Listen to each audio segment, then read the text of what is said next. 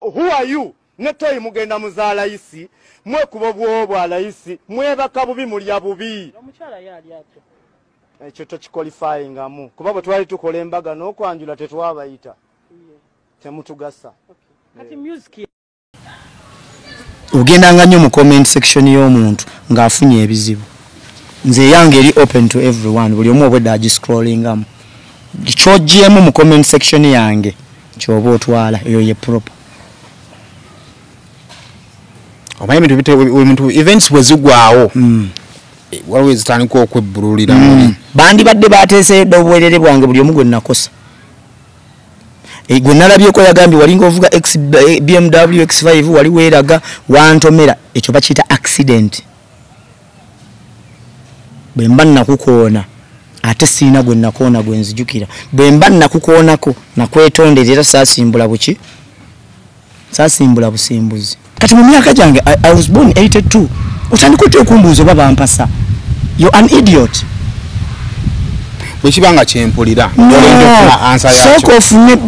sooka okole background check before you talk sooka otegere budget yange yafandingibwa etya ku mbaga sooka otegere lwaki saakuyita bwoba oli relevant sooka otegere bani abaali ku mukolo singa siina kyentegeeza lwaki abaali ku mukolo nga buli ayimuka ayanjula nti nze nnyini kizimbe gundi lwaki gwawo tolinaawo ntebe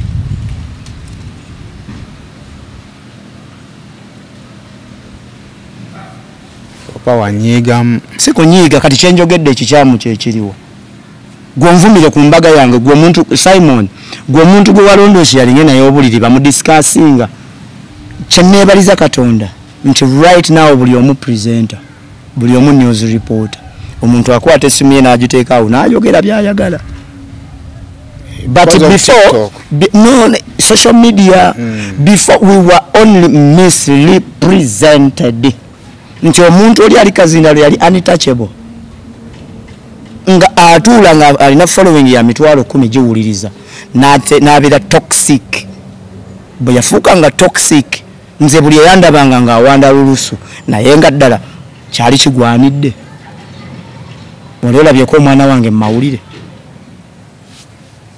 baserebu bannanga abaana baabwe tubalaba gwe wange wali omulabyeko lwaki gwe tolowooza nti nno I still have my values to keep my family out of this. Almutawa Enterprises Limited bano bakugu nnyo musonga za real estate season na oyagala kutunda oba kugula ttaka wekwate Almutawa Enterprises Limited tulina ploti ez'enjawulo enteketeko bulungi ate nga ne bbeeyi yaazo esobokera ddala ensonga zonna ez'ettaka wamu n'okulikulaakulanya tuzikolako tugula sako n'okutunda amayumba era tusolooza n'abapangisa oba okulabirira ennyumba zo abakozi baffe bonna bakuguka era bakozesa mazima meereere tusangibwa ku Hoima Road Nasana Municipality Wakiso District Esimu 0753 oba 0705 tufuna ku WhatsApp plus 973623888 Company ya Wildlife Millions EU abatuusa ebizigo okuva South Korea ne USA ebikola ku lususu n'enviiri bakuleetedde ebizigo ebigenda okunyiriza ebizigo bino biyoyoota olususu ate tebikujja kukkalayo olina ebizigo ebyakwokya olina mbalabe weekwata ebizigo bya Wildlife Millions EU bikola ku mimwa n'olususu olukakanyavu era bigoba n'enkanyanya tulina ebizigo ebikuza enviiri ebigoba situka mu mutwe n'ebizaawo enviiri ezaakutuka ebizigo byaffe bya butonde n'akawawa akabivaamu ka butonde ate tetutunda bicupuli gwabyetaaze tubikutuusaako wonna w'oli okwetooloola ensi yonna ate bw'ogula mu bungi tubikuweereza ku bwereere osobola okusasula ng'oyita ku PayPal, Apple Pay, Google Pay, Credit oba Debit Card, Western Union, MoneyGram oba okuyita mu bank gwali e Bulaaya gula ku mutimbagano ku www.wildlifemillions.com oba basange mu My Hive Shopping Mall, Vienna, Austria. Ali e Uganda genda ku Care Center, Coach Mall, Kampala. Ebizigo bino bikuleka kulanjiyo era bikozesebwa abaami n'abakyala. Tukubireko oba tufune ku WhatsApp ku 0772381305. Weekwata ebizigo ebya Wildlife Millions EU era tukukakasa nti bw'otafuna njawulo mu nnaku 3 sente zo tuzikuddiza ng'oli official najyo sinzira kubanga atotulaba subscribing ku mukutu guno okusobola okuba nga tofuna videos ezifaanaganako bweziti yonna gy'owangayira mu bitundu by'ensi. Nkubuuzaako, it is a Saturday. Webale kubanga ate n'olwaleero otwegaseeko mu episode eno ey'olunaku olwaleero. This is a special day, ennaku z'omwezi 13 naddala eri Abaganda nga bamazaalibwa ga Ssaabasajja Kabaka. So as a Muganda, omuntu awangayira mu Buganda, njagala okwagaliza Ssaabasajja Kabaka amazaalibwa amalungi, and maybe on a special note ndi omu kuba babayita batya ab'omukisa. Yes, baba amukisa okubeera nga mpeereza mu Bwakabaka. So Ssaabasajja Kabaka tukwagaliza amazaalibwa amalungi n'Obuganda buno okutwaliza awamu. Kale olunaku olwaleero of course tuba tukomyewo ne uploads zaffe ze tukola daily. So buli wolaba notification kitegeeza tubaako kye tuleese. So n'olunaku olwaleero tulina kye tuleese. Kuno nina Dr. Propa muyimbi. Sanso okulaba Propa. Nakulaba ensanyuka. Neozo nakyo onanfunamu maziki. Anti era ngenda kukalakata kalamba. Omanche newunyiza mu bulamu bw'ensi. Abantu bonna bazze okunzijjako interview. Naye muntu omu yakwata emitwalo 2 n'agimpa. Aliwa. Oyagalira mwogere. Bonna abazze okunzijjako interview babadde nga abansunga. Nga bakusunga busunzi. Kati otegedde omuntu gwezze okujjako interview ali bubi. Naye nonjogeza okumala essaawa 8 n'otambula n'ogenda. Naye kati naye abatalina. Kati nabo baveeyo balangirire nga nze. Omaina mbona galina haso zaago. Abali blessed abayiseemu be bakyali abatono kubanja. But you're one of them. Twebaza Katonda. Kakati mu kuyitamu okwo tulina okusigala nga tutambula. So kati sente y'amawulire ejja kubanzibu nnyo okufunika mu nsi muno. Banaye tukolera kuyitamu. Ogamba otya Propa? Dr. Propa ndi mukwekuŋŋaanya okulekeraawo okwenakuwaza kubanga kyamazima nti abantu bo bandaze nti oli waffe. Tonakuwala katukuku bandaze omanyi looya w'omuyimbi ebandongo. Ndongo. Bwe natadde endongo bambi bandaze nti bajja. Omuyimbi kitegeeza nti olunaku lwolekeraawo okuba n'endongo existence yo eba etandise oba otandise kuba eri kutwala mu kufundikiraako. Looya w'omuyimbi ebandongo ekyo kigambo misa kye yakiŋŋamba. Kitegeeza omulimu gw'omuyimbi byonna wakati nga obikola oyinza okubeera omukozi. Muna ngolaba sima kati kale nsobera sisobola kuba ku interview nisogera ku misa kye naye simanyi oba njagala. Naye misa is a papa in this industry. Kizibu nnyo okuva ku interview esimwogeddeeko. Ali inspirinze abantu bangi mu ngeri yonna either nga yogeddeko naawe byakola. He has been there for some time. So egyo emyaka gya inspiration. Era it is a challenge kuba baluddewo nga ye. Abalala abatakikoze nga ye. Omanyi kirungi okusiima omuntu nga mulamu. So kombulize ku bantu jja kunyumya emboozi tuyitewo. Baganda bange abali eyo mwena mbagala nnyo, abali wano n'emitala w'amayanja. Buli gwe ne sitazanga alaba byonna koze okweyogerako ye sitadde oba bonna abawulira nga naswadde. Nze naswadde sigwe waswadde. So don't take the blame. Okay. Yeah. Nina Dr. Propa olunaku olwaleero, I believe by the end of this interview, ng'omuntu omanyize Dr. Propa nino kino kye ndowooza. Taata. Katonda abantu bayamba n'akuba mu torch. Olumu batandika okusiizinga okuba n'obulamu. Bakuba mu torch. Ba Dr. Propa.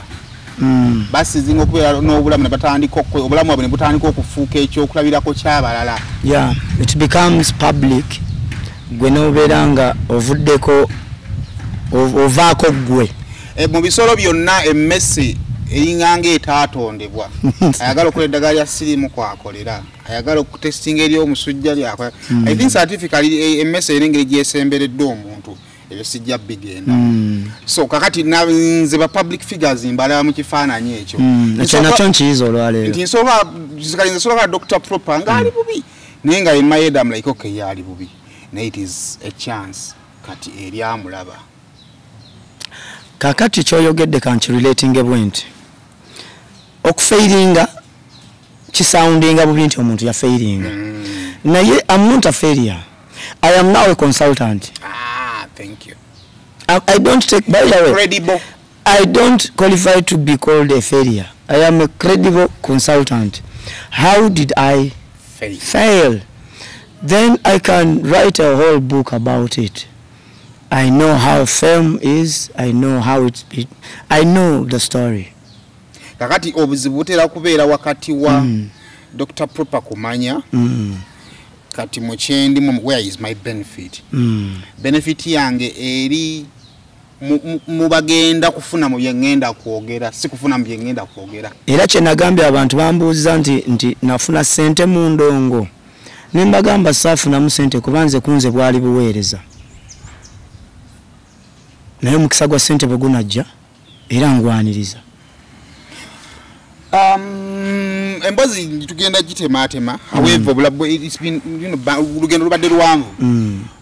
Ndoza soko ku meeting muntu ku muntu however we didn't meet as in neza kutokwogera naye nze nakuita ku stage. It was 20. Kankubuza ekibuzo matona mbuza. Oli mukaka mu ngabo obera mu bantu oba you're just a good pretender? I have many characters. First of all, byenkola mbikola kubanga Katonda yampa obusobozi obubikola ne ate siyenze. Kati waliwo yambuuza singa saayimba nandikoze mulimu ki. Kati lwaki oyooza nkikubuuziza? Kubanga maybe inakawata gwoyagala okulaba. Mbadde nkufollowinga. Kati nange nenkubuuza nti obukaka mu bwolaga abantu yegwe oba just oli ku mulimu? Naturally nabika ndi mukakamu. Bwendowooza kubanga kizibu nnyo okunfunamu ekigambo ekiloud ngoze wendi kyokka osobola okunnengera eri nga nnagwe nkiwa kyokka when you approach me notakifuna naye nze ndowooza maybe omanyi bino bintu byetukola kati nga naye yaffe ebyokwogera tulina characters ez'enjawulo kati characters ezo ezimu tezinyuma mu bantu. So you're a good pretender? I'm not pretending. This is me because naturally I'm quiet. But I have few words. Okay. Sorry for the diversion. Okay. Kati nobody ngina kubuza ati. Anti kati njagala obewa ddala don't script. I wasn't scripting we were there kidde we stage. But then kugamba my first time nzo kusisinkana twali ku zoo. Christmas year 2016. Wow, such a memory. Nali host wa Christmas Boxing Day first. Ezenako satuziyalanganga. Yeah. So wajja noyimba I think no muyimbi gwe nalabako gwe nasoko kulaba kawo for the very first time it was White Bender. 2016 wina luyimba kyawo. I think I had I don't really remember.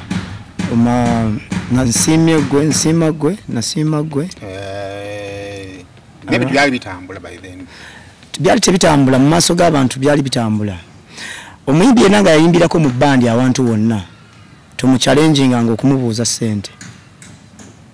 Omuyimbi ebintu gwe bitambulira yafaanana ati okusiiga tochi kuba tulaba. Omuyimbi ebintu gwe bitambulira ye muntu ata pretendinga nga ta living up or keeping appearance nga waddala. Nga ate tali mu nkwawa za muntu. You're not pretending. Obulamu bw'olivinga waddala. Nga toli mu nkwawa za muntu. Ate nga obulamu bw'olimu bubwo. Olaba aba girlfriend abasinga bemulaba bemufube abantu abatambulira abawala. Ayagala na bomu meeting for the first time ayagala bili top notch ayagala kulya bili ebisinga. Naye nga ate yenga ye mu bulamu bwo bulijjo tasobola byetuusaako. Kubandoza maybe okufuna mukisa okubiryako. Why would you come in my life ngambadde nywa chai mukalo ate nayo nonywesa omukalo? Waliwo abateeka ku demand nga akusaba naawe byatasobola kwe-maintaining-iramu.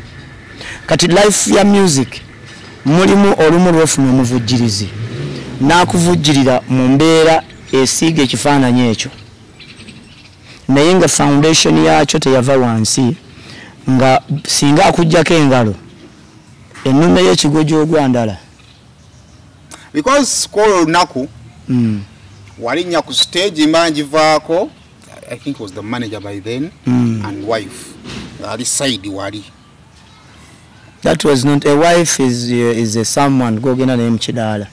Anyway, simanyi bw'oyinza muyita by then. Yali manager wange nga mukwano gwange. Manager wo nga mukwano gwo.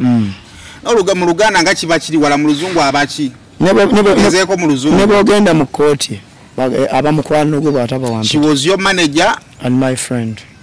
Taba mu Luzungu taba fiancé. No, give it a name. Nze nkugambye. Now you're drinking from the source. Anyway. Mumunda baffe y'ebintu omuyimbi alabika bulungi omuyimbi ennyimba azifulumya omuyimbi ali mu atmosphere gye tugamba nti now he's living a star life biki ebitaali mu bulamu bwo omuyimbi ali yatulaba byosobola omugamba nti Propa Mulalamuko nga ali mu motoka ez'ebbeeyi ng'afulumya music waalina okufulumira naye this wasn't happening. Keeping up appearance, kintu kigazi dakuba kyetaaga oyo akitegedde. Okay. Nsobola okupangisa engatto. Naye nga bwe nva ku interview nannyini yagirinze. Mba siguze. Niyo tobalabala bise bulungi. Mba ndabise bulungi. Okay. Naye mba siguze.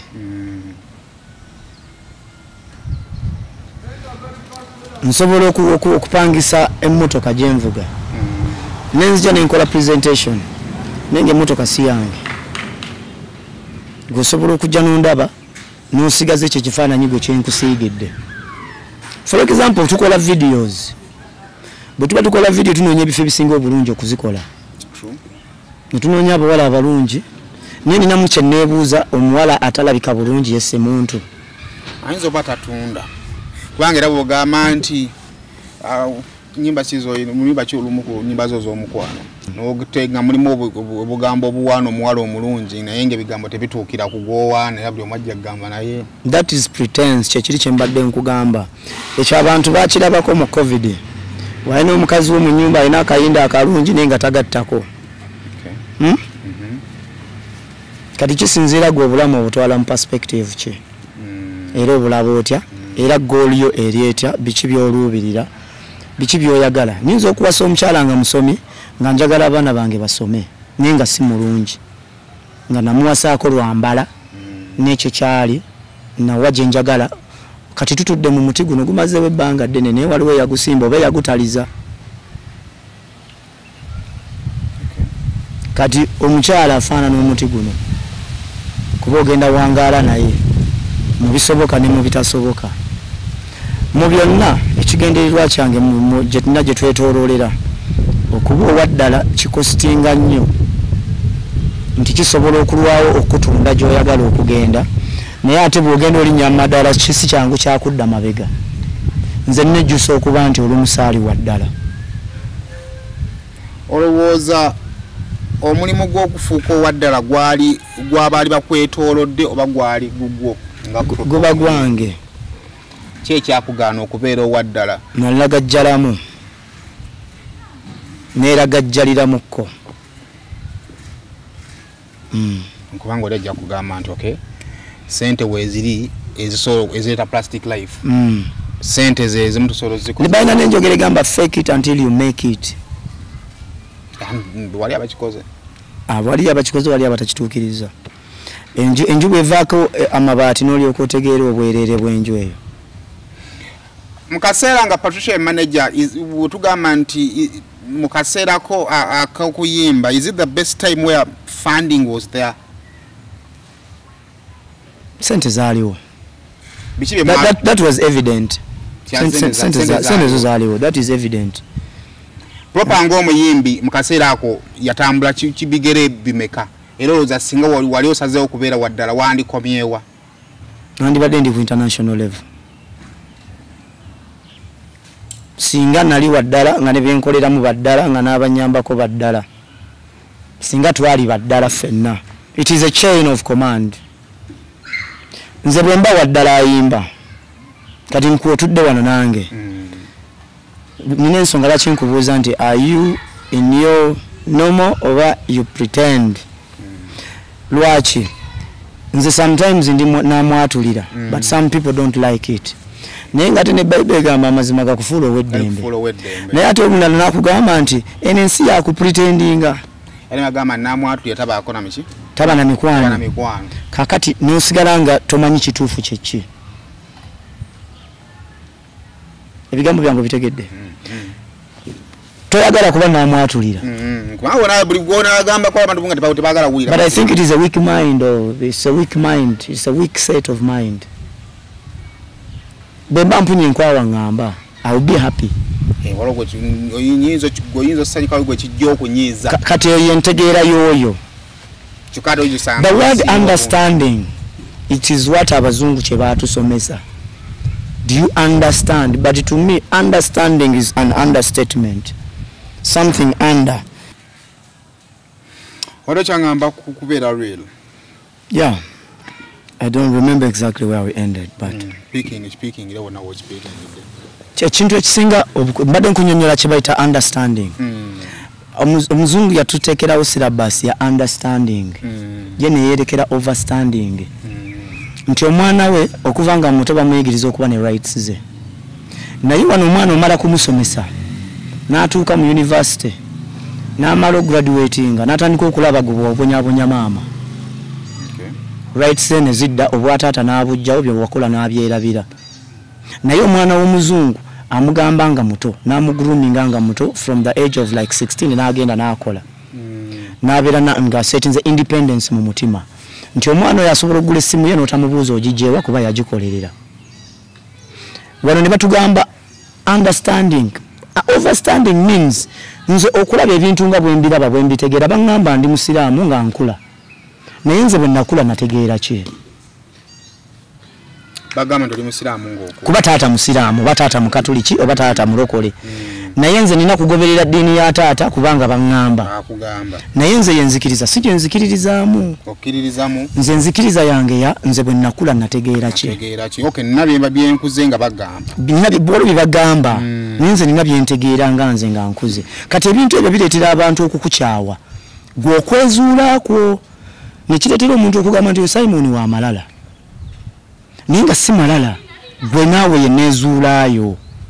Nti Simon bwe naakugwako nga sina appointment ojja kuŋŋamba propose wano kituufu nkulabye nkwagala nnyo naye sina appointment naawe.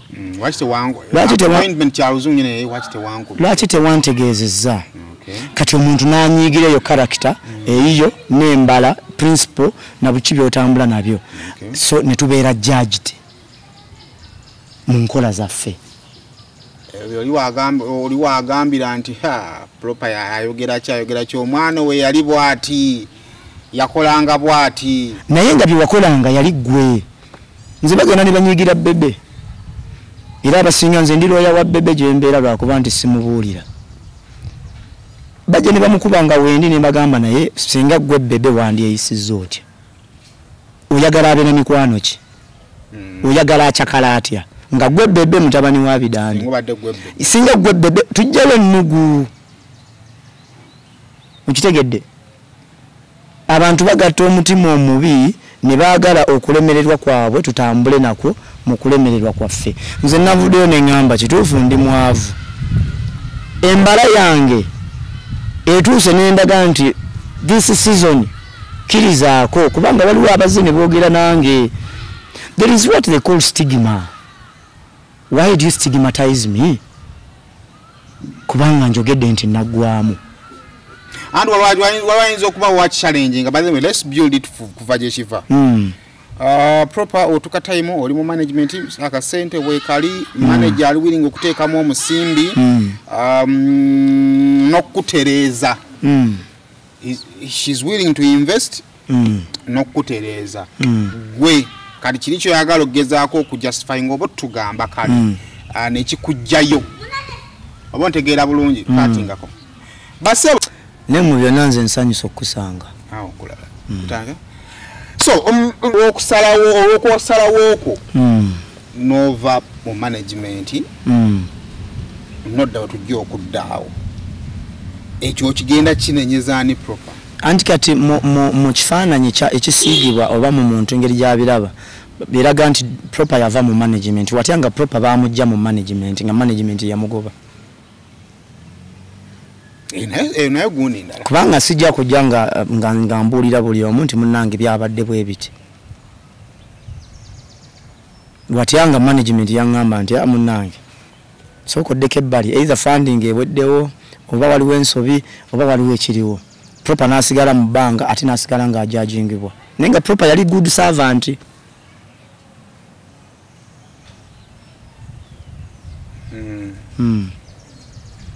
kino kyakulowoozaako so basically tujajingibwa nnyo which is something not right nze wali wabadde batambuza enjiri proper mulalu naye onsuubira ty obutayisanga mulalu ng'oze notandika kumpuuza ebibuuzo proper baakuwasa batugamba that is nonsense kubanga kikwatagana wano endongo yange that is private life bwoba oyagala kunnyongerako nga ntunudde mu kamera kunnyongerako so sikundimiininga nze ndaba nnyo international interviews olaba nga bw'otegese wano by the way kankuwe credit ontadde mu kifo nga kikkakkamu nentandika okwogera mu bukkakkamu naye waliwo akusanga nga wakava ku stage n'akugwira nga tolina yadde n'appointment naye namulumu muli bazibu bakusiŋŋaana papa let us go professional bwentundira aba 50 cent baani bwotundira interviews zaabwe ez'emabega bagenda mu bifunga biri organized kati gwe oli mu media and I'm pretty sure your mind is different kindly be different kati omanyi proper ngenda gamba ekintu kimu waggulu wa Simon waliyo abalala bangi asobola n'okukola appointment ne mu state house either ne bamuwoba ne bamumma naye nange wano wendi at least I can call either proper nga yandabako oba ontegeera oba nga mmanyi waliwo ajja okukubira nga tomumanyi nga nekyakolera tokikola ki tokimanyi either omanyi nze oba kyenkolera okikola ki tokimanyi nonzikiriza olwa kyenkolera oba nonzikiriza okubanga nze okola ki kakati wakyakusanga ku stage n'akwayijakingira awo kubanga at least yawo oli muyimbi akutta omuzira ne kamera muki munnamawulire n'amala n'akuggyako interview n'agenda akola editing mungi nnyo nga embwa bw'eruma omuntu si mawulire naye ng'omuntu bw'aluma embwa kyayagala asiige gwe n'otandika okufa munda ng'oli mulamu gwe bakuba amasumba kiki wandyagadde okutereeza ku management yo management walimu ne Patricia out of tugende ku kidda management gye nalimu ne Patricia sirina kyenge ng'ovudde na perspective abantu gye balina Patricia sirina kye mwekwasa she did her part yakola how do you separate just nti waliwo ebintu ebitagatta nali family person ate nga nina okubeera side eno nga mpaayo nnyo obudde the side eri sigiwadde budde nali taata yali atuuse okuyitibwa uncle taata okay anga abaana batuuse okuyita uncle nsooka nkiwaamu obudde nsooka ennyo nekiri nsigale nga omwana wange akuzaala bataata lwaki relationship abantu baagaana omulabanga manager nga baagala mulabanga kyonna kyoyinza okumuyita kuba mukwano gwange era musubwa nebuuza n'okuba lwaki tannankubirako mu mbeera gye ndimu yinza okuba nga enjawukana teyeetaagisa nedanzo by the way nzo yosiyenze kati bw'obanga omanyi kibaita karakita ya namwatulira mukomaawo enkya oba olowooza birala kasoba nga okyogedde nkijja ku mutima n'enjogera nkya sibyendiko sirina budde bwa mpalana kasita nkugamba n'otegeera nti wano nanyiize nalina obutakkaanya ne Kamiiri I came out and talked about it in a long time I don't talk about it but I know he's a big person I am 42 years is like 44 tuli bakulu mukulu na mukulu tuli bakulu naki bakulu mpulira nga nandyagadde ndyeko naye ekyemisana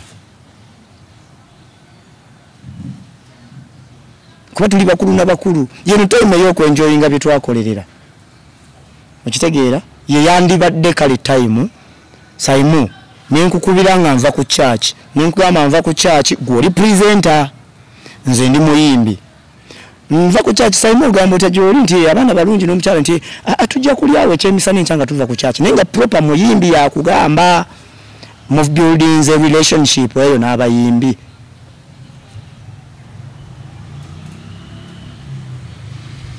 ekyo kyabuntu buli omwana ina answer yakyo just nkibuuziza in my perspective in my understanding kyandowooza nti bwe kyandibadde okitegedde bulungi nti nina gye nvudde saimu kyali wange yadde presenter naye bw'oba ozimba kalina omusingi guba gwa kalina tosobola kuzimba bangalo n'otuuka wakati n'okyusa n'ogamba ate kakati tuyiwe siraabu wazimba musingi kiyadde webale nnyo ekimenya proper okumuta wonna neetoolodde because ndi wa reverse psychology too much njogera ekintu nosigala ng'okirowoozaako ekitumenya ffenna ne bannanga abali abasirise foundation from the start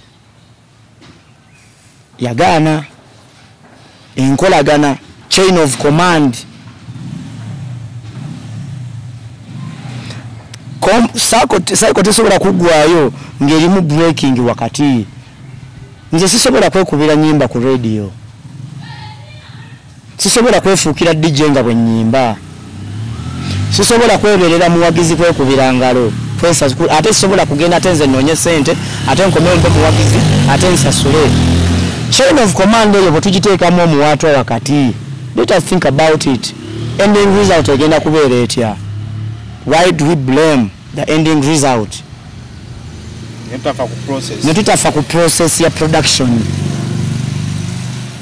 abaana bali depressed gye bali bajja mikalicha gye bali do you mind about the foundation and the process ogwo mulimu gwani omukulu gwaffe ffenna kubanga nkugambye ebigambo bino nze sisobola kwekubira ndongo kati bino ebyuma bibyo byonkwasa tosobola kwewa interview. Do you recognize that we are also stakeholders oba mutulabanga bakozi bamwe kyekiri kye mbadde ngamba nti nze bwe nnaayimba nja kuwaggwa promoting sijja kwepromotinga sijja kubisobola mukitegedde mu kyo kyonna kyemaliriza ngamba ki ffenna tuwangane ekitiibwa ffenna twagalane at the end of the day tosobola kuyimba aluwa mu ssaawa ze zimu ng'oli Masaka leka omulala ayimba aluwa omulala ayimbe Masaka lubenga olubimbi nti bw'olima okuva eno nze dda ewaka ewahonale Busebagereka mwenyumirizaamu kubanze saakula na maalo nze people know bebe kulu nga omuntu yakula makaga minister nange nakula makaga minister nakulira Sebagereka ne mama Kakoko Victoria Sebagereka be basajja abamu ku batonde nnyo abaali ab'amaanyi wano kabere muzeeyi sali musali bw'amuwulira amanya nti njogedde Sebagereka kabere muzeeyi atufuga kati nafuna omukisa okubangulwa family eyo entegeera enkwatagana nze walaayi singa ffenna tukuba engalo bwe tuti saawundi eyo yanjawulo okusinga ozikuba bwoti ne bwozinyiga tugende wali osalawo gamba kangende omwana antegeere music abulirawa endongo music yenna mbadde mulina n'okurecordinga mbadde ndikodinga n'okuwandiika mpandiika naye ekinyusi kifiirawa kubanga oli twabifuna chain of command waliwo ekintu abantu kye batayagala kwogerako nga n'omala okyogerako bagamba toliddamu kuyimba endongo ya bbeeyi kubanga n'abayimbi muli babbeeyi tulina omuyimbi wa million 2 essaawa zino ani oyo mwebali naye yakikolerera bw'omutunuulira bw'okola background check ye lwaki olowooza skin ye yaguma he has a hard skin I can even sense yani oyo he has a hard skin but ebyamwogerwako byali bingi obutamukkirizaamu bwali bungi paka ye bwe yakola kye yakola n'agamba oyo yenze kino kyembeekinga kyengenda okugabula abantu kye bagenda okulya n'alemezaamu naye music waba wa bbeeyi ayina ensonga lwaki wa bbeeyi kubanga ayina kye yazimba okuva nga tewali amukkiririzaamu nze Dr. Propa teri anzikiririzaamu ne mu famire yange Aishebuuzo ogezezaako kubanga omanyi n'okukkiririzaamu it is a process gwe kutunda kikyo kwekkiririza mu biseera singa buli ojokoma kwekkiririza n'abakukuba batukane bakutana bakuvaako kati kyekiri kyembadde nkugamba naye tosobola kukikola nga tolinaawo bamuwagiiza abo ababa okulusigere baddayi hadi abo abagamba yadde bagambye eki naye oyo w'amaanyi Simon olaba lwaki nze wano onkubidde emirundi egiweranga 2 ku 3 okwolemererwa kwange okujja tekwali nti nkunyoomye programu zakola ki zantaabukako naye era bwonkubidde nga nnawe enva nkoze eki mu buwombeefu bagamba nga propa mutamiivu propa yagweddalu gwolaba ki bwondaba ayinza okuba leero zze tonywedde naye toli mutamiivu kyenjogedde okitegedde do I look like a mad person? Do I sound like a mad person? Nekyo ekibadde kitambuzibwa propa yavaako kati omuntu ali mu kalimiro ke ng'akuta akareediyo kaawano ali mu kusalira bitooke bino bagamba propa yavaako nga propa ng'oyo yali faani wa propa yayimba oba ogendagenda omuntu oyo oba omusiigidde ekifaananyi kirala credibility yaba agikubye oba ogikubye tosobola kudda ku TV n'ovuma brand oba ku radio n'ovuma brand ending result eba kugwa so abantu bagamba lwaki nagwa tuddeyo emabega enneeyisa y'aba media personnels yo yali etya ye enneeyisa ya proper yali etya weebale nnyo kyekyo kyenkugamba enneeyisa yange tebangako mbi I have a right okubanga nsobola okukwata ecupa ya bbiya n'enjinywa bwe mba njagala it is my right gwe njagala ontwale mu poliisi ogambe bwe nanywa nakukuba nange eddembe lyange okukuba Dr. Propa nga akutte ecupa ya bbiya ne ngamba Dr. Propa ali mu kunywamu soko onyigire kampani eyagukola lwaki yo si gy'okuba kubanga ogitejja kusuuwinga naye onyooma Propa omunafu bwe nsanga Propa leero ng'akutte ecupa y'omwenge naye kyale musanga nnyo ecupa y'omwenge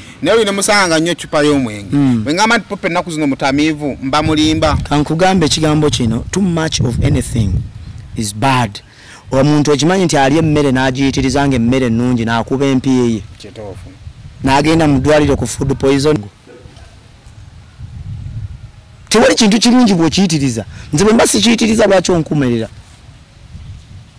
ne bw'olya buli mmere okuba empiiye si nnungi naye ate era waliyo abanywa nina omuntu omu nali ku Bat Valley Theatre awo nga wakyaliwo akandolindoli gwe muli gwe nasobola omulaba nga afuuwa sigala gwe gwasembayo naye ate akyamu wakomako wagezaako okumanya lwaki amunywa kati saagenda mu wakyanywa sigala but I was surprised okubanga wamulaba ng'anywa ki sigala omutegera bulungi obwo bwe bunafu bwaffe olumu obufuuka ki obunafu nti kakale ekibuuzo Propa asobola okubanga omwenge agunywa naye naguvaako kati naye nga public oli asaayo n'omukono n'agamba nedda bannange anti ekibayita pretense twatandikidde by the way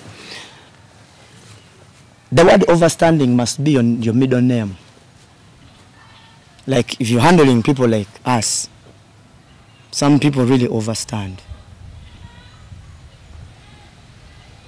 Why do you want me to pretend?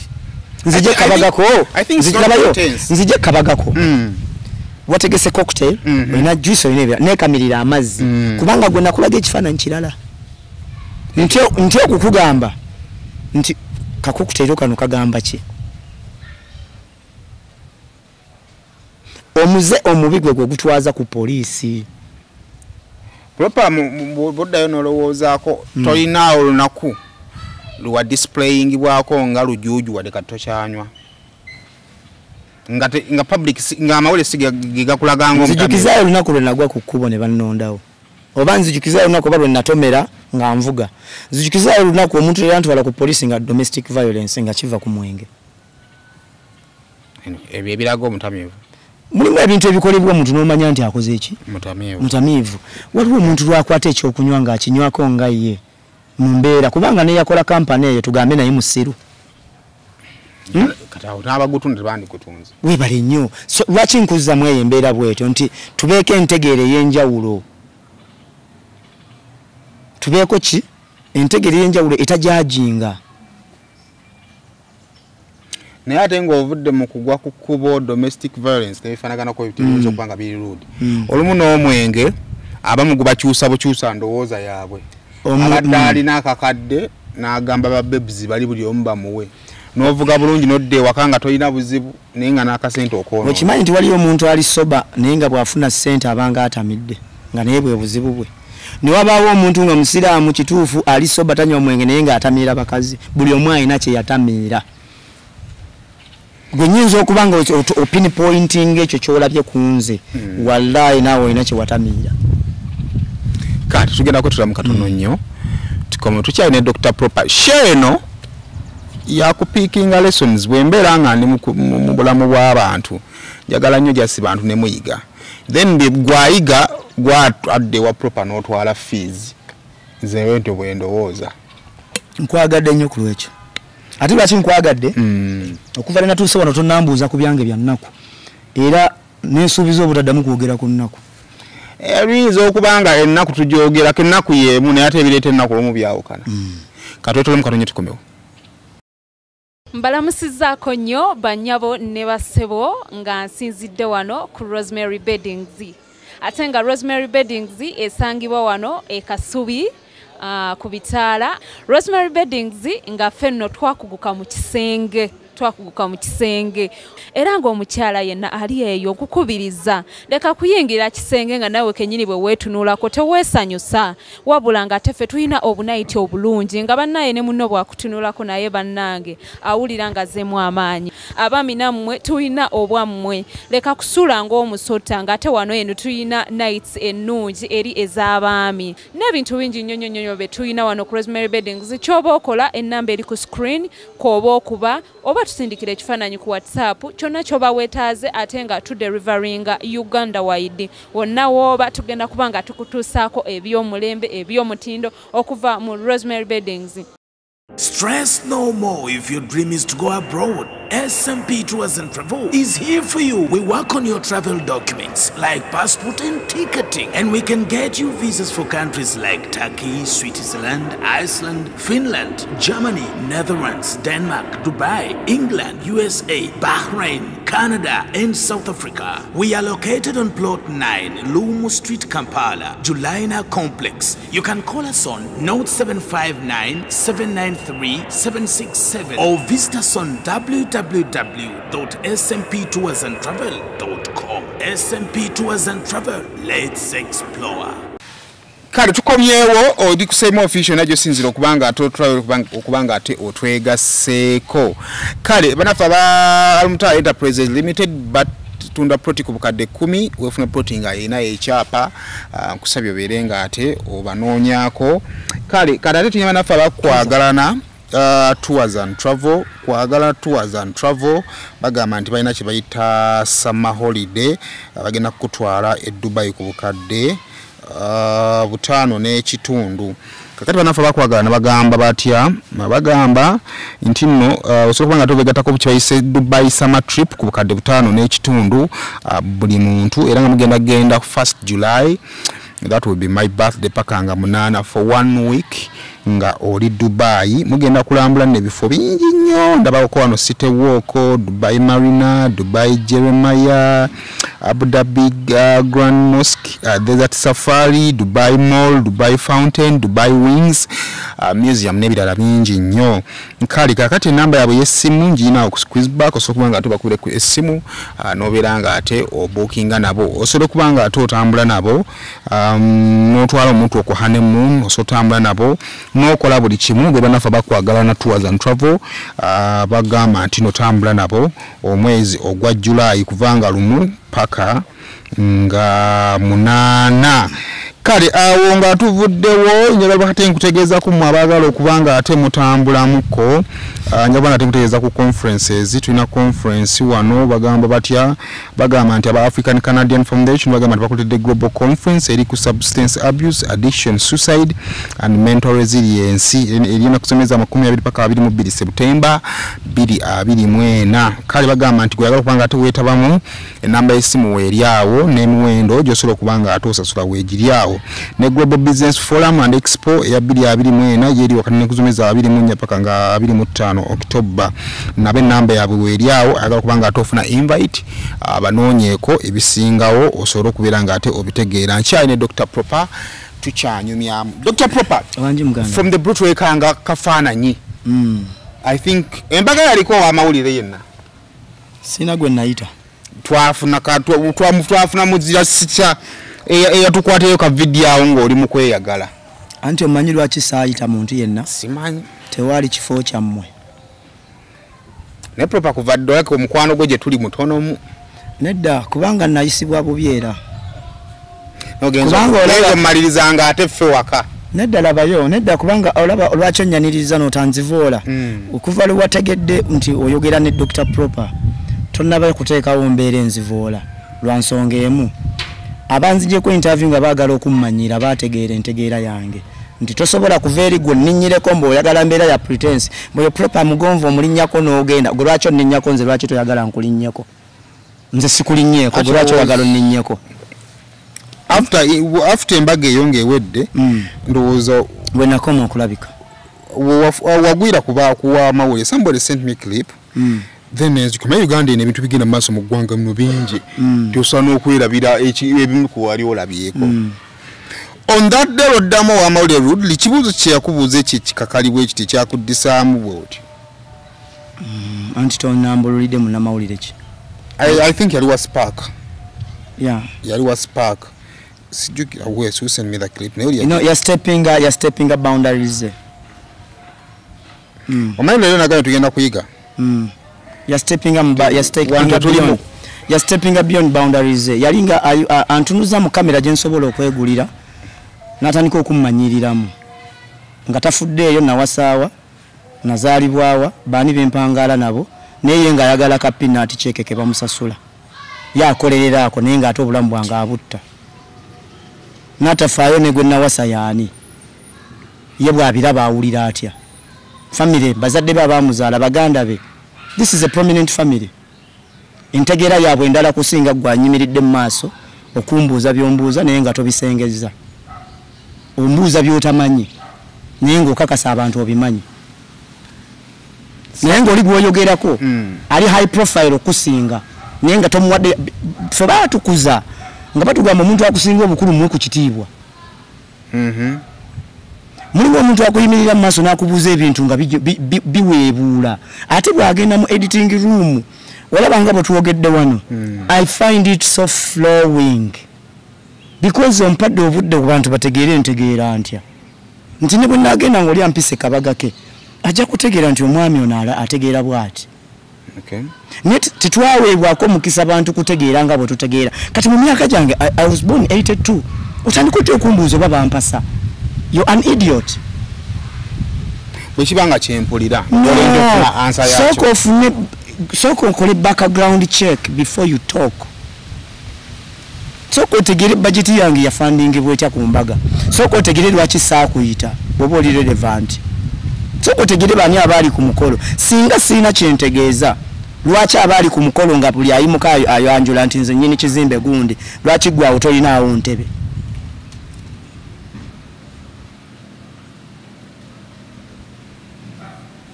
wanyigamu sikunyiiga kati kyenjogedde ekikyamu kyekiriwo gwonvumire ku mbaga yange gwe omuntu Simon gwe omuntu gwe walondoosi yalinge naye obuliri bamudisikasinga kuba kumanyiira ate bwe tumala netujajingibwa would you feel happy gwoli munnamawulire for someone to come out of the blue najajinga amakaago would you feel happy tezirungi naye lero nakubuuza nagamba Propa was the response appropriate kubanga ba editingamu ekyo ekibuuzo ekitandinjajingisiza ne ba editinga ne bagattagatta ebintu omanyi step emu gye nsaba Katonda kyenneebaliza Katonda nti right now buli omu presenter buli omu news reporter omuntu akwata essimu ye n'agiteekaawo n'ayogera by'ayagala but before social media before we were only misrepresented nti omuntu oli ali Kazinda yali untouchable nga atula nga alina following ya mitwalo 10 jiwuliriza n'abeera toxic bwe yafuuka nga toxic nze buli yandabanga nga awanda lulusu naye nga ddala kyali kigwanidde ololabyeko omwana wange mawulire baserebu bannanga abaana baabwe tubalaba guwange wali omulabyeko lwaki gwe tolowooza nti nno I still have my values to keep my family out of this. Even now I told you I don't, because I'm just discussing as a general. I'm not discussing my family in specific. But people don't want to step into their proximities. Music is music. Waliyo program ezikwata ne bogenda ku police waliyo department nga ekwata ku bufumbo ne court ina court yaba kati lwaki gwe yagala okwegeziwaza tewasoma mbeera z'abantu obuuza ebibuuzo by'embeera z'abantu yogera ku music gwotegedde. Now if I have a query about you ku kintu kyendabye publicly ekyo publicly kirala kubanga the clip came out. You're a celebrity. Ngoli ku mukolo. Mukolo gugenda okujja kakati njagala kuwolereza yabuuza. Sebo. Clip efulumye ya mbaga. Tewali clip ya Bamawulire nakoze eki? Aliwo. Abaddeyo. Mukuvaamu ekyo kyewaterezezza waliwe twatandikidde public yali eno omuntu gwe yagula ng'emulabanga muki mukyalawo bagenda okulaba nga ate gwe balaba ku mbaga mulala. Now ow'amawulire agudde ku Dr. Propa. Ebyokubuuza biyinza okuba bingi era bikola ki weebiri naye oyinza obutabuuka kibuuzo ekyo. Kati ngenda kugamba bwe nti muganda wange obugazi bw'omwala bwe bukuwa amaanyi g'oteekamu ng'ogubuuka. Obugazi bw'omwala ategeere gemaanyi g'oteekamu ng'okola ki ng'obuuka. Kati ne bwe siddamu kwongera kikunnyonnyola tebakitegedde ate siriiwo era nze kubategeeza. Okitegedde ssebo oyo akiikiridde abalabi. Obugazi kati eyambuuza ekibuuzo yasimbulira mu giya namba ennene nga nange nina kubuuka mu namba nnene. Tesinga yakola bwa singa yali yakibuuza in a gentle way era nandimuzeemu in a gentle way. Siri mulalu gwe wandabyemu element y'obulalu. So lwaki twagambye tuli mu class tukozesa experience ya Dr. Propa mu Byayiseemu to educate okutandika kunze kwoyo bali nabagenda okola ki interview eno. What would be the right approach? Kubanga bawulire fena tugeetaaga. Dr. Propa mu kaseera nga awulira ensi ino okumanya kyaliko basayimo baategedde. Kati kanzire eno mumabega buli professionalism ebeera ne za academy abantu abo mba graduatingira okufuuka professionals. We have a problem that anyone can be a media personality. Not everyone. Kati enjawulo ebeerawa presentation yo. Okitegedde waliyo ebifo ebizaamu abantu amaanyi oba ebirehabilitatinga. Okimanyi nti omuntu oyo nze nabeerako e Bulaaya omuntu avuga omuntu ayiika endusu bano bwe bati bano ababeera bwe bati agenda n'asoma course eyo asobole okutegeera omuntu oyo eyo handolingamu abantu webale nnyo. Enjawulo eriwo mu Uganda omuntu abuukira kyataakola ki kyataasoma. Nzizeyo wali olowezzeemu nti buli omu asobola okuba munnamawulire n'atasaanidde. E Bulaaya nibo ogenda kuweereza nze America gye mmanyi nibo ogenda kuweereza mu bbaala bakwagaza certificate utegeere omuntu bamukwata batya ne bwe manta midde ngonsanze ntamidde.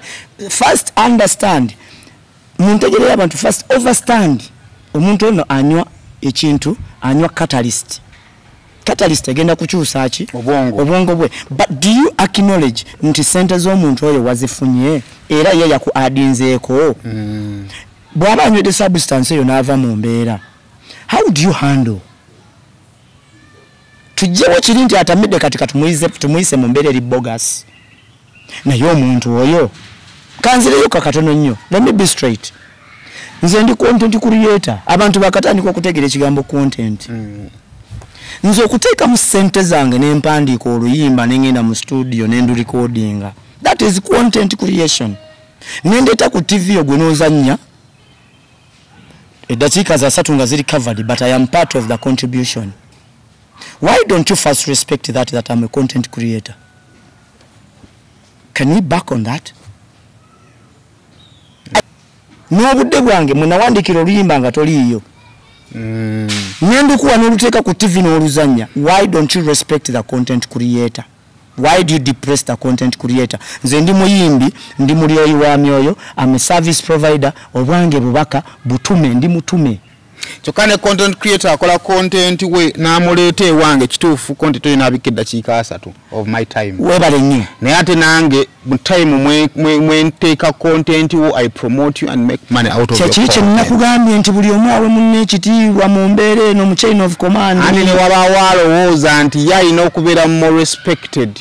Kyokka ate nsobola okuzannya omu Nigeria nesigalawo. Omuntu omulala si yenze nze lubaale w'omulamu tasamirirwa. Nze ayogera naawe endowooza yange siina ndowooza ya muntu gye nkiikiridde. Okay. Tulina Dr. Propa kansubira ati nekyo kitegerekese bulungi oka video ke bampeereza ndowooza nja kabateera kaawo nga ntandika. Naye ndowooza akiri yalinze bulungi nnyo. Approach is very important. Buli kibuuzo ntwali ku mukolo gwa Humphrey, rest in peace. Ebibuuzo byonna nze abantu bibagamba nti tebigwanidde kubuuza. Kunze the school of thought I subscribe to bigwanidde okubuuza. Naye obigwabuuza otya? Obibuuzizza otya obibuuzizzaani? Weebale nnyo. Kubanga kati kanji tugende ku ekibuuzo abantu kibayagala olaga nti kya bussiru. Ozzaako ki? Kibiganga ekyobussiru. Now let's get a family friend. Nga badde mukwano gwa Humphrey. Nga badde amanyi contribution ya Humphrey ku family y'abaki? Y'abamayanja. Ozzaako ki ng'okibuuzaani? Nga bwe maakibuuza mukwano gwa Humphrey ajja kugamba ekyamazima kati essaawa zino kamiliyoni kati naye alina okukola bw'ati. Kubanga Humphrey wabanga yabadde abakuuma. Kati wakati awo oba otegeera nti ozzaako ki it works. Ne bw'okizza ku maama tekikola. Kankubuuza ekibuuzo. Ogenze wa maama we mbadde nzija. Obuuza maama owulira otya? Oyagala awulira tanga omwana we ali mu nju yafudde. Ekyo kya bussiru no. Owulira otya yes. Kati bwe nkuddamu nenkuddamu mu ngeri gye njagala okuddamu bwe mpulira nange. Temperature ziboilinga omuntu amata ne gabimba oba amazzi ne gatuuka ku 100. Ebinyeebwa bwe biboilinga biyiika. Naye ate nsobola okufumba ebinyeebwa n'embifumba ne bijja nga tebiyiise. Ne bijja bulungi n'embirya nga tebiyiise. Lwaki tetuddaawo? Tufumbe ebinyeebwa bijje tubijjule naye nga tebiyiise. Okay, kale oli ayinza okugamba nti of course Dr. Propa twamulabye. I received the video of him ng'ali waka. I think you've seen those interviews. Yeah. Era onyambye nti tonzizizaayo eyo. Because I've talked a lot about in a nutshell. Yeah. Kyoli kati. Biki byokiyizeemu ebirungi n'ebibi? Kyenjizeemu nti omuwanguzi tawanika. Singa nalemezaamu sandibadde na demand ya ssente nti nzeetaaga. Naye kya mirundi ebiri sisobola drawing to conclusion kubanga waliyo abasigala bayimba era nga bali bubi naye nga tebasobola kwogera. Ekirala kyenjize mu bino the relief ey'okudda ku saidi y'amazima obutatunda impression. The opposite of fear is faith. Nazze ku saidi ya faith nenva ku saidi ya fear. Kyongedde okubuildinga okwekkiririzaamu mu nze. Omukwana bannayuganda gwe bandaze nakyo kyakuyiga mu nnaku zino. Sinakola question nti bazze bandabye. Naye ku social media ababaze ne bagenda ne bateekako ka message. It will be okay. It will be well. Kindaze nti nange nina okugaba omukwano ogwo mu mbeera yonna yadde ya ndongo oba si ya ndongo. Nyongedde okuyiga nti twetaaga kugaba kwagala kubanga nange ye healing process yange ye therapy yange. Kuŋŋamba nti Propa oli w'amaanyi okyabisobola. Jangu imuka tutambule. Teweekubagiza. Go back to studio. Waliwo omuntu someone reached out nangamba nti agenda okukola ennyimba 3 ngenda zisasula nakubira eno beats nendowooza nti asaaga eno beats nankubira jo nabadde ku program nga nabadde ku live nga ndi jo na recordings ne kibanda Alien Skin but ku live nga bategedde nti ndi mu studio ne Alien Skin omuntu yagambye yabadde akutte essimu nga tali recordinga nange nagamba teeka essimu eno maaso ga Propa teyambuuziza kibuuzo n'ekimu si mukwano gwange but ya exercise nze kibaita empathy. What is empathy mu Luganda? How can you best explain empathy? There is empathy, there is sympathy, but it goes beyond. To step in someone's shoes. No ulire cho chawulira. That person that was on the camera, gwe natunulidde sima nekifaananyi kye tekyabaddeko. Nagamba nsomere namba yo. Ireeta mannya ki? Nangamba kankusindikira emitwalo 5 mu seconds emitwalo aga. Yabadde agampadde. Teyanja ajinze. I big up to that person. Yategedde nti ekinneeyambuza engoye kusoberwa. So si kuntunuzaamu kamera ng'oli anoonya content. Of course, the mere fact that that is content also. So, but do you get my other side? I understand. The perspective. Okunonya content, people use it ekyokukakkanya abamawulire. Naffe tujja kufunayo olunaku lwaffe tuwogere yaffe. This is not the nze njogedde nga nze nti bw'ontunuzaamu kamera mu kooti bagamba he has not come with clean hands. Do you come with clean hands? Do you feel what I feel? Okitegedde ne bw'oba tokiwulira don't judge me like omulala akiwulire. Don't put byoyongerezaako like ako kabadi eyo ndowooza yo kubanga omanya ebiseera ebisinga nga Propa tannavaayo kugamba nti banaye buno bwe bulamu bwendimu. Nobody was commenting about you. Olunaku lwe recording a video nasoberwa lw'osoberwa omuntu wajja ekisoka kya wajja okujja agambe nti arecordingiddewa oba ontegeera arecordingisiza ki ddala bw'akaabye agugabadde maziga oba ontegeera bulungi. Oyinza obutamunenya kubanga you came out oba ontegeera olowooza nti in the process of okwagala people to understand you olowooza nawe equally toyina kufuba ku understanding abalinza kugaana ku understanding. Ovuga emmotoka wali osiseeko ku kkubo mu bulamu bwo mirundi mingi wali osiseeko nga tolina ssente n'obaako gw'okubira akuteera akasente ku ssimu kitwale nga kuba emmotoka etera kizibu emmotoka okusikanga obadde oyo kati kitwale nga nze emmotoka eyo eba yiyo ng'eri n'amannya gali mu kaadi yo ng'eri mu mannya go naye otuuka n'osika n'obaako gw'okubira akuyambe kitegeeza nti emmotoka si yiyo. And mu processing emotoka esise awo jjo labira kufa bakuyita kutugambe ne mamo owenjira ove emotoka ekusikako etya bulungi ekirungi wagambye nti tujjemu ekyokuyiga. Nina iPhone kituufu nkubuuza wali osiseeko emotoka yali osiseeko. Does that mean nti bwekusikako nzije njikujjako siiyo? Olajja kugamba nti with an iPhone nukyalina options gitundo odde papa nawe walitunze emmotoka n'otakubira muntu kuteerako mafuta because it has happened to you before. Okay. Wani ejjeeko emmotoka n'ogamba emmotoka eno yasise kakati ate sikyagisobola kanjejjeko. Mu era eno communication is key. Okuba n'essimu si luxury. Okuba n'emmotoka si luxury. Aha. Kati omuntu yenna nga mbeera nze bumulamu bwange nkubiriza buli omu ng'olunaku terunnaziba ekintu kye wandyewoze ku dduuka ng'obadde tokirina walikoze enkolagana n'omuntu akuwa airtime kibi okwebaka mu nnyumba yo nga tolina airtime. If anything happens ani gwotegeeza. Nzijukira Paraso ng'ali South Africa ebyamugwako yadduka alaajanira ku ssimu singa teyalina ssimu.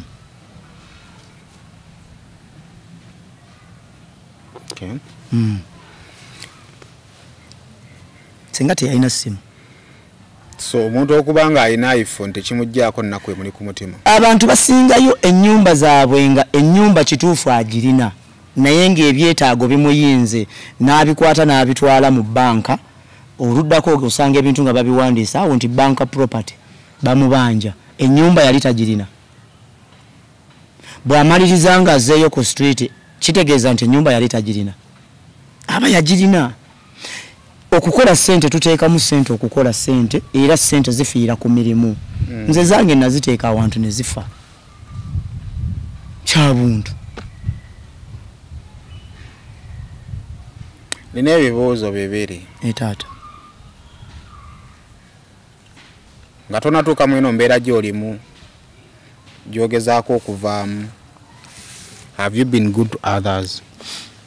Bw'ogenda mu comment section ne bw'ogenda ku ssimu yange buli omu agamba that guy was so nice to us.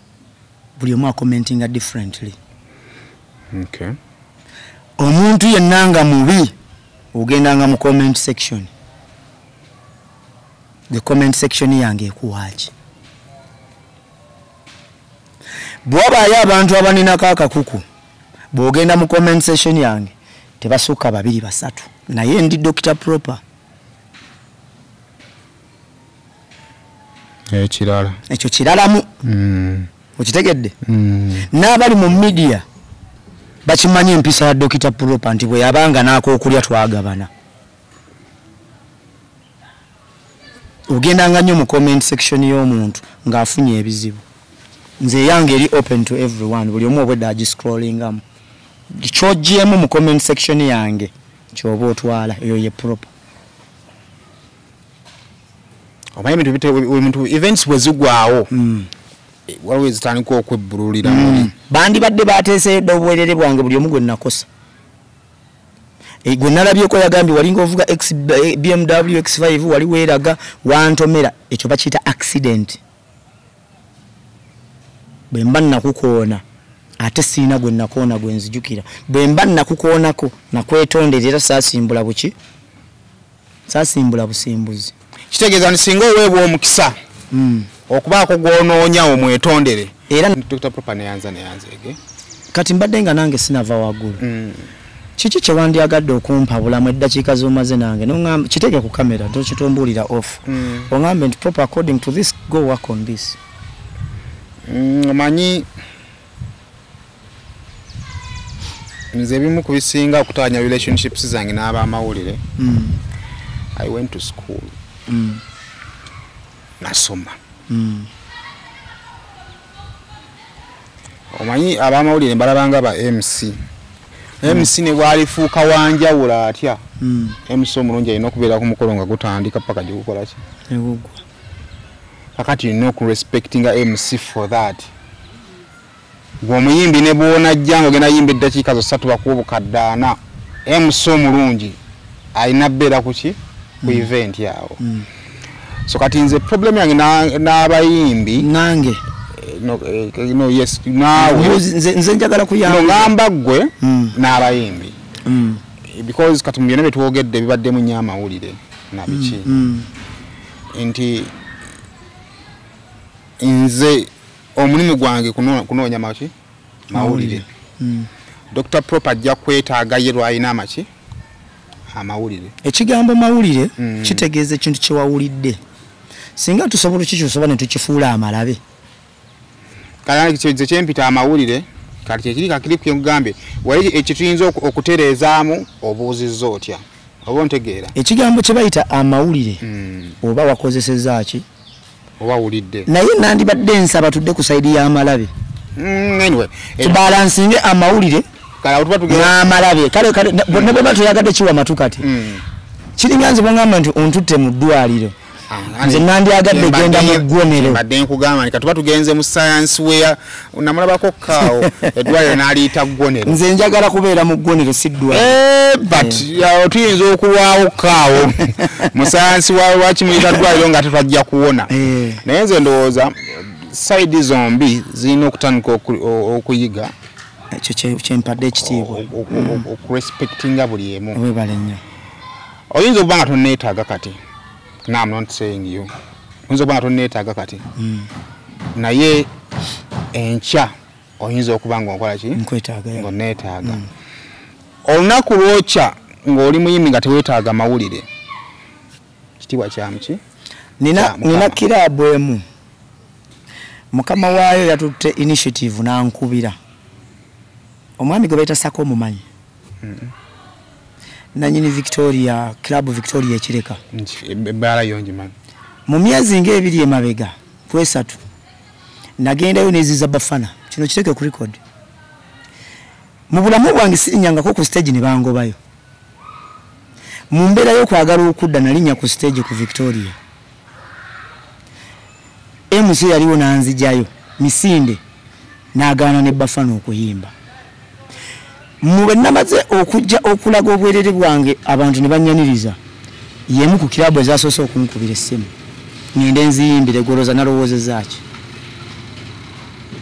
siswazibwangako nga bwe naswazibwa mu kilabu eyo tewannayitadde emyezi 6 ne bakuba essimu yange mu kikuwaaki era boosi w'ekifo ekyo musajja mukulu mugezi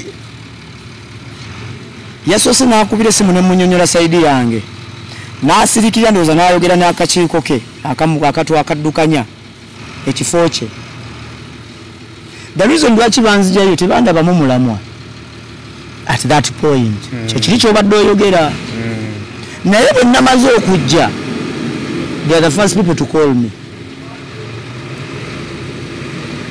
kyo kiri kyobadde onnyonnyola nti leero nyinza okuba sikwetaaga naye nina wenkwetaaga yakwetaaga webale nnyo buli omu yeetaaga munne obadde emboozi gengezaako okupiidinga together so awo osobola emini tojjaako kakati mu kaseera ako osobola okugumiikiririza wotalina kukola ki omanyi mu covid nina ebintu bingi bye nayiga twalina kye bayita ba social workers si buli yalina ID oba sitika ya social worker nti gye yali alaga gye yalinga akola ki alaga naye society yaffe tennakkiriza ku acceptinga benefits z'abantu bwe kibanga mu covid wa mawulire nze entambula omusirikale bwe nkulaga sitika ndeka nkole ki lwaki ate ombuuza program line up yawa gye nkola ki kati abantu ako tulina okukategeera nti kati omuyimbi agenda kuvimba obulamu bwe buki bwonna tasobola kuvimba bwamala otegeera nti akwetaaga naawe omwetaaga ani kati ekireeta obuzibu kiri kimu nti omuyimbi ayira bingi ebimukola oba ontegeera mu bimukola mulimu n'okukulaga system nti osobola okuwira proper nga tudde ne manager n'agamba kuwira manager we n'okuwira manager nga ne manager akola ki ali awo kakati when we understand the systems oba ontegeera I don't like the word understanding when we overstand anyway kijja tuyambako okumanya nti okay ekyo abadde alina okukikola enjawulo y'omuyimbi ne media personnel eriwa kanji kusomeseemu sorry to use that word wasoma ogambye wasoma n'omala respecting omuntu eyakola kyakola nga relevancy alina ogivujjirira ssente nze okubeera relevant nina okunoonya ssente ngende nkola oluyimba nyambale bulungi nkole naye gwe wasoma kyaggwa naye nze okukeeping up with whatever is supposed to be on the trend nina okuvujjirira nnyo that means nkozesa omutwe gw'amaanyi okusobola okukeeping ekyo kyova olaba omuyimbi aba ne PR aba ne management nnene ekitali ate ku ggwe nti gwe wasoma n'okola ki n'omala do you respect the fact that nze nina obudde bwe mbeera mu studio nga nina kyenjiya nina bwe mbeera n'oluyimba nga nalurecordinga naye nga sirina za studio nga nina okutunda ekintu nkole video oluyimba lugaano malo luteeka ku TV gwe olukube lugambe yayimbye kasasiro waliwo ne TV eziteekawo akasero nti oluyimba tulukasuse mu kasero do you respect wajje najja ssente ezikola ekyo okitegedde nti nze nkubye omaze gwe wasoma fiizi zo muzeeyi we yazikuwa oba yenna gye wasomera gwe kikyo kyaggwa but do you respect this other side because for me the hustle continues anga kati mu byonna oba nze naye sikola ne kati zetompa luyimba nogamba ankuwuliramu nkugambe ki oyinza okuba kati kigambo kyange okyetaaga bw'onaatuuka ombuuze wayimba ddi kakati ntandika kati siwulira mu music kuba siri muki guli wanjawulo naye kyenjogedde okimanyi nti kikolebwa nti bateekawo ne programu z'okuteeka oluyimba mu kasero oba okutta omutima gw'omuntu n'ogumugyamu bevava ne famire yatudde ku TV gwe bagambye nti mubeereeko ku TV gundi sawa bweziti n'ogukwata omuntu oyo n'omukuba mu kasero papa kyokka ate alwajja okugamba nti ebimu bye twabikolanga twakkirizigana ne nannyini luyimba ndi kakati oluyimba kimusuule mu kasero odduwa tokability so kakati science omanyi kati nzewamu ebimu gwe bannyonnyola yakwata omunnamawulire omu n'amugamba kakati kino wano wenkolera kino wano wenkolera kino wano wenkolera kino munamawulire n'akeera ku makya n'agenda ku TV n'ayogera bye yakoze eki bye bamugambye bye yarabye ku muyimbi omuki ebitali ku kamera nga Propa bw'onankwata ne bitambula wakati mu kubyogera ne mubaamu ebiyitingana nga tusobadde kumulama gumu gwe wakoze eki wayogedde omuyimbi ne yeefuulira muli. It goes back to professionalism. So kati mu byonna ze kyendowooza to you Dr. Propa mu byonna to understand contribution ya buli omu amawulire weegali abawo mawulire amabi be basobola okuvaawo nego tegasobola kukola ki kuvaawo. So let us respect each other tumanye contribution ya buli omu kuba naawe mwennyini singa tugamba kukolako nze olaba bwe ntandika okugoberera Simon nsobola okukolamu amawulire era agatunda nsobola okugoberera ku dduuka we weewola nenjogera n'omusomesa gw'okubira akasimu n'omugamba fees sinazifuna nange bwe mba wakulabisa nendabisa okitegedde bulungi ebigambo byange bitegedde teri muntu atagwana kulabisibwa kubanga mu bunafu bwaffe ffenna tubulina kyekimu olina lwogamba omuntu naye omanyi sukaali taliiwo naye gundi ya maama gundi amutuwe naye omuntu esinga ava nagamba Simon akola ku TV Simon nkooyo okuneewolako ebyo bibeera bakaddo. So nze nteesa bwe nti tuli mu fraternity yeemu tetweyambula nnyo